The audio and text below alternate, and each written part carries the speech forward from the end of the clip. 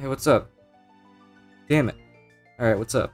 I'm gonna do effects tutorial because I have to do this because I don't want to. This isn't an act of laziness, but this is an act of I expect people to know what they're doing. So I'm gonna do an effects tutorial, and then the people who know how to do effects can apply this to the magic tutorial that I'm gonna make later.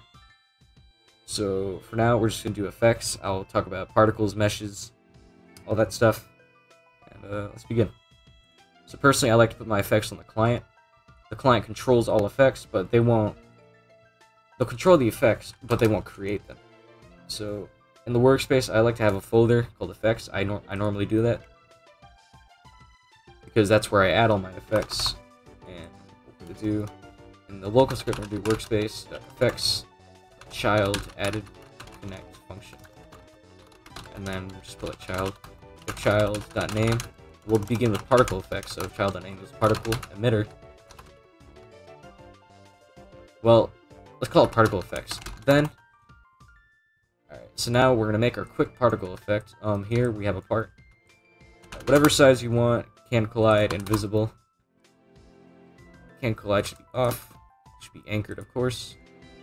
And then we're gonna do the attachment. The attachment's basically the center of it all, so it doesn't feel ever like offset or just particle spawn somewhere random. That would suck. So we're gonna have this. And then here, what we're gonna do is maybe like a small explosion. So like we'll start big and it'll go small. So like a second.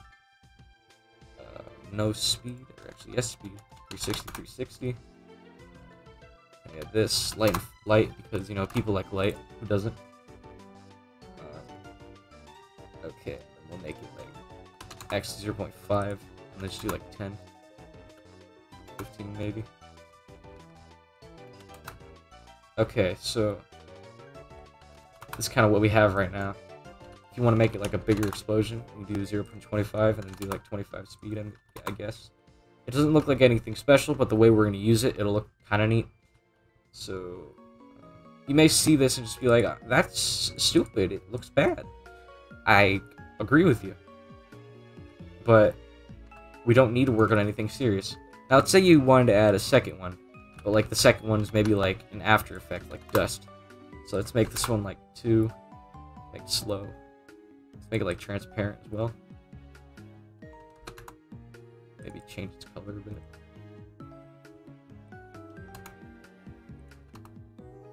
You know what? Good enough. So what we're gonna do with this is now we are going to disable both of these. Grab the part. We're gonna put it in server storage because you know this studio's kind of been filled up with stuff. This won't be here when you look in the studio. I'm gonna call this particle effects. And now this is called particle effects. It's called particle effects. If you clone it, you could just rename it. Really, it's up to you. So in here, what we're gonna want to do is now that we have 2 in here. If you only had 1, you probably won't have to do this. But since we have 2, we're gonna do for I, v in pairs. Child.attachment children or colon children do if v.class name is equal to particle emitter. Then now most people will probably do v enabled equals true and then like wait and then v enabled is false. I see that a lot. But what you can actually do is v emit 15, I guess 20. What emit does is it creates that certain amount of particles from that part in an instantaneous moment, second. So we have this now. We can leave this here. This is in the starter player scripts. Because, you know, if you put it in starter pack or like starter UI, it's going to disappear unless you have like a not remove on reset. Call this client effects, I guess.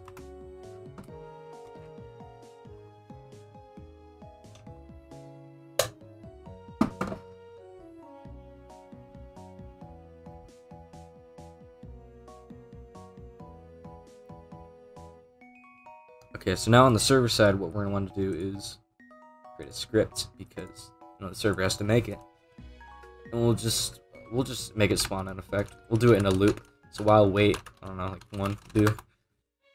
I expect you to know how to be able to apply these effects to any of your scripts. If you ask me that question, I will probably find you. So what we're gonna do is a local effects is equal to game.server storage particle effects clone. We'll do effects.parent is equal to workspace.effects, and then we'll do effects.cframe is equal to cframe.new, and we'll do like 7.5. And while testing, it should work. It should appear on our screen. It should just be up there doing its thing. Attachment's not a valid member apart. I did not spell that wrong. It's just Roblox being Roblox at this point. So what we're gonna do here is do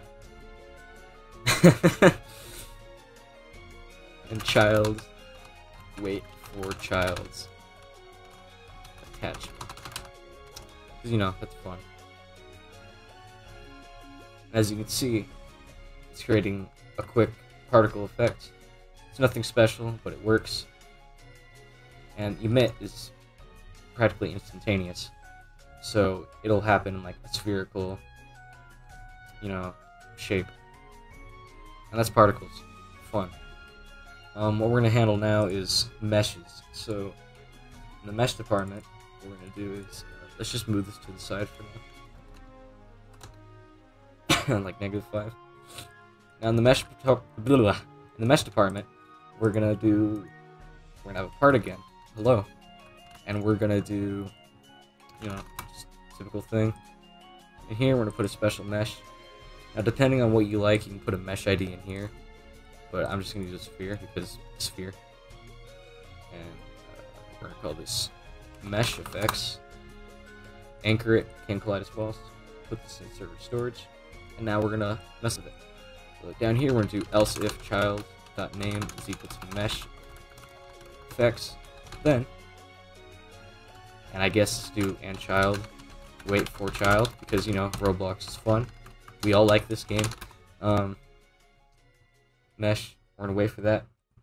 And then what we're gonna do is we are going to, why did I open that?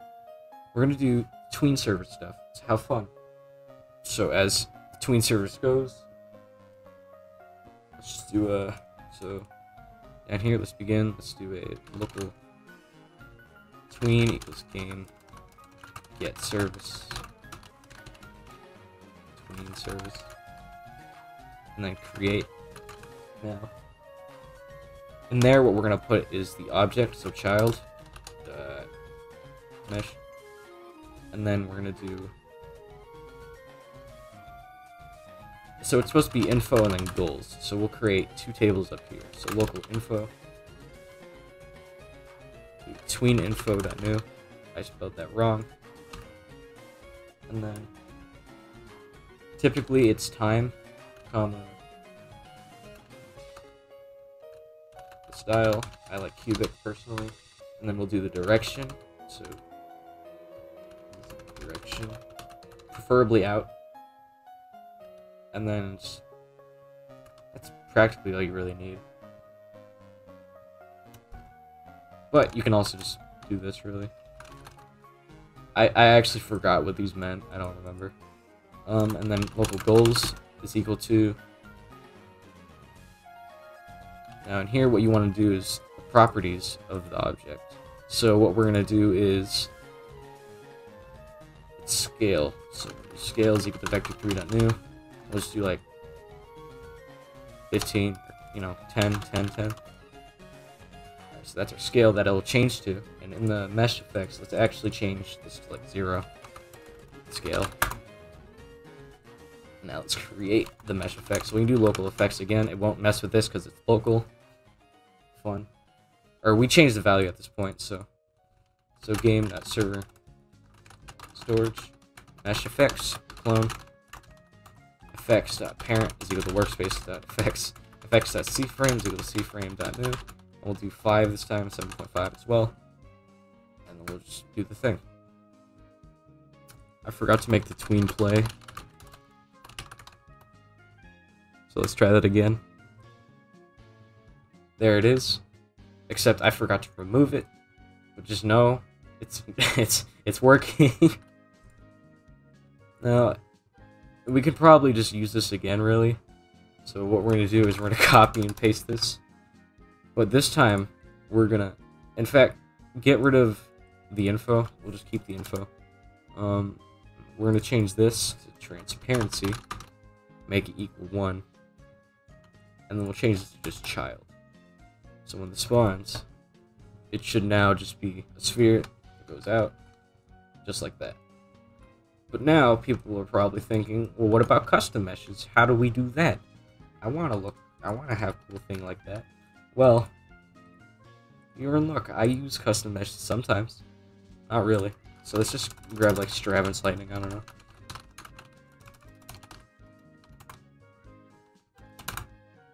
Cool, it doesn't exist. Let's just go to Stravin. We'll grab it real fast.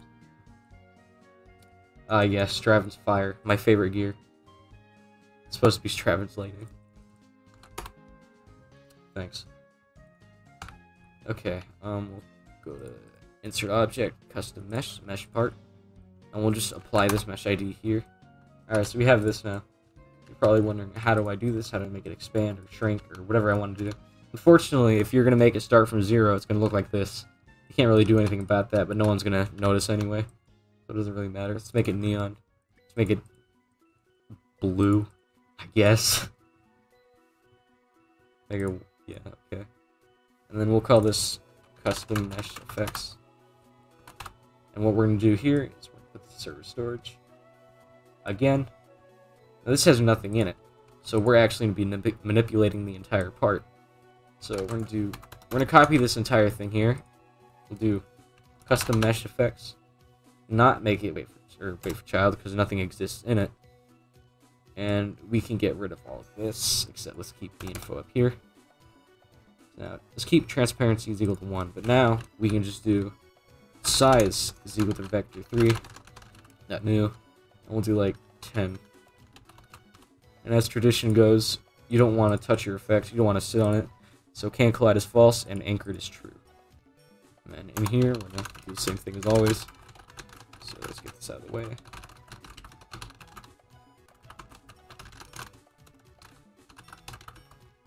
So that's C-frame, now. Cool. This should not be on 5, this should be on 0.